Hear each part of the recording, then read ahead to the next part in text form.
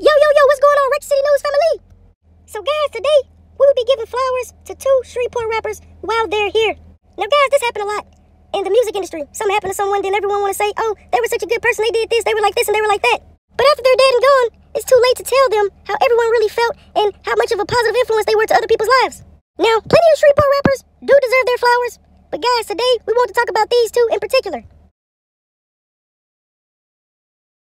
So guys, we'll be starting out with Metree. Metree is a Shreveport rapper from the Cedar Grove neighborhood.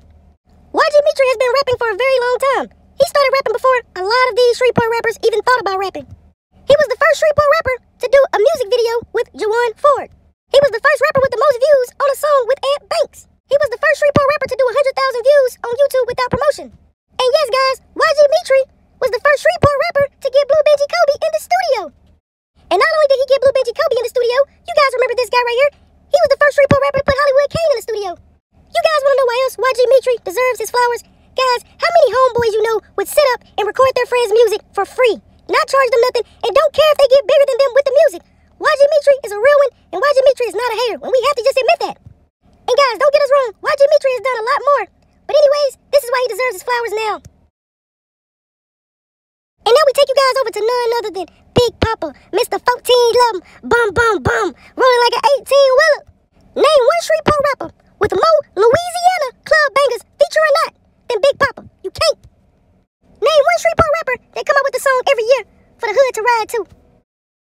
Guys, if Mandigo, the creator of the word ratchet, would have never went to prison, Big Poppa would have blown up years ago. Guys, Big Poppa is a very stand-up guy. But guys, what kind of separate Big Poppa is the fact that, guys, he don't walk around like he's better than everybody. He doesn't care about the fame. He stands for the hood, and you just have to respect that in Big Poppa. Now guys, besides Wild Yella, you line up any Shreveport rapper in a versus battle with Big Poppa gonna win. He could possibly beat Wild Yella as well. Now, let's not get it mistaken at all. Big Poppa also can still sell out shows. Now, to all you out-of-towners who probably been saying, damn, where Big Poppa been? Guys, here go his contact information. Hit him up and let him come tear the club down.